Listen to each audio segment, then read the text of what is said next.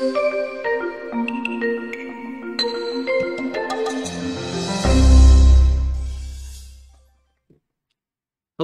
and welcome to another video from Ellensburg Amplifier Repair and Service here in Ellensburg, Washington. And today what we have here is a Taramps MD8000.1, the EX version of their amplifier, which obviously you can see right off the bat we have a blown power supply. But this is an updated version of their 8K amplifier, which really leans towards the design of the Smart 5 amplifier. Design, I didn't say power, but design. Which is good. There's some things that I like that Taramps has done here. And there's just a few little things that I still would like to see done a little differently. But we'll get to that. So I just wanted to go over the quick, easy way that I diagnose amplifiers for repair.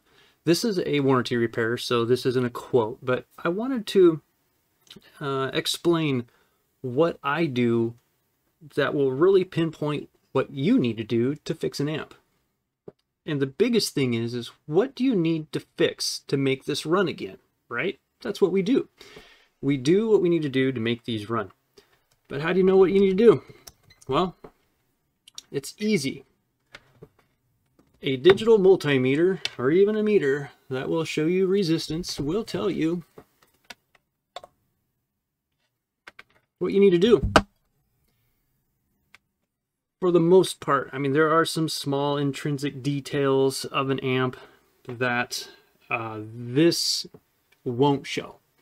But this will show you 90% of every common failure of an amplifier. So we already know power supply needs to be rebuilt. I mean, this is obvious. And it's both sides. So, of course, we're going to replace the transistors, we're going to replace the gate resistors, and we're going to replace the two drive ICs that drive the power supply, and we're going to replace, I do see one 10 ohm resistor here that did pop when this IC shorted. Here's the kicker on this. This popped this 10 ohm resistor. Chances of this PIC being damaged does increase when you see a blown resistor like this. That just tells me this IC has a pretty significant internal short, which is directly connected to the PIC over here. That is something I will address when I tear this apart and when I strip it. It's called stripping. And when I strip the power supply, I will pull the ICs and I'll bump the remote. Well, over here, I'll bump the remote and you will see tiny, quick pulses coming from the PIC to drive these drivers. If you don't see both those pulses, you're going to have two of them, then your PIC is damaged, and then you're going to have to contact me. Moving on from that, we know we have a failed power supply, and we're going to check the output section. And I'm going to tell you what you need to look for.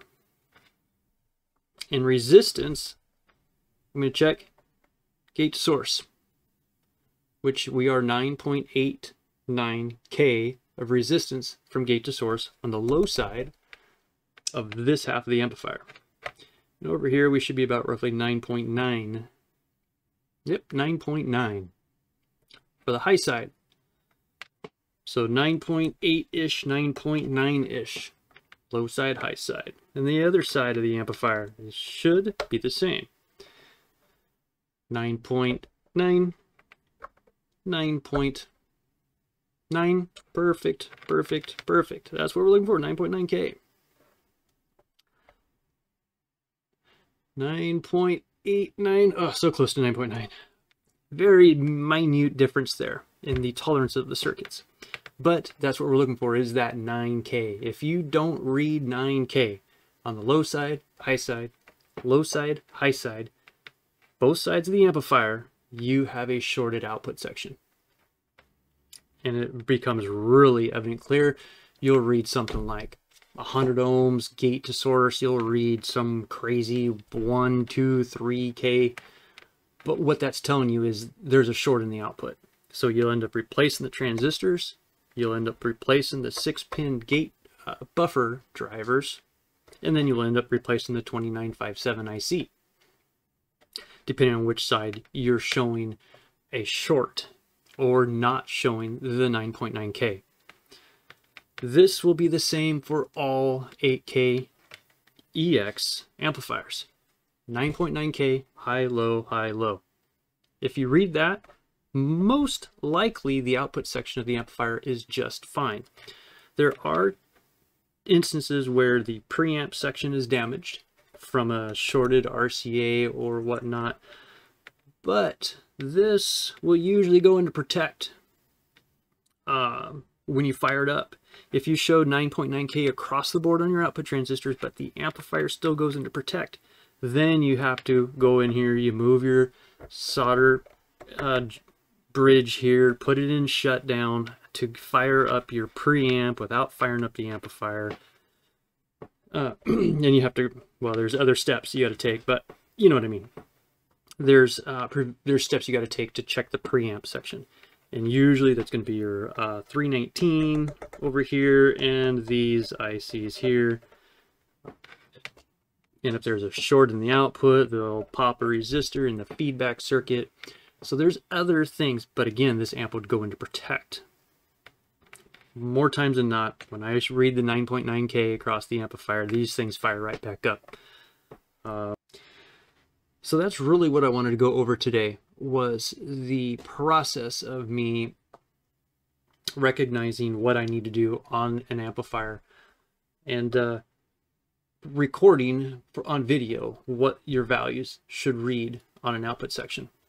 I got an email just over the weekend about someone that has an MD8000 that starts up but goes into protect, that output short.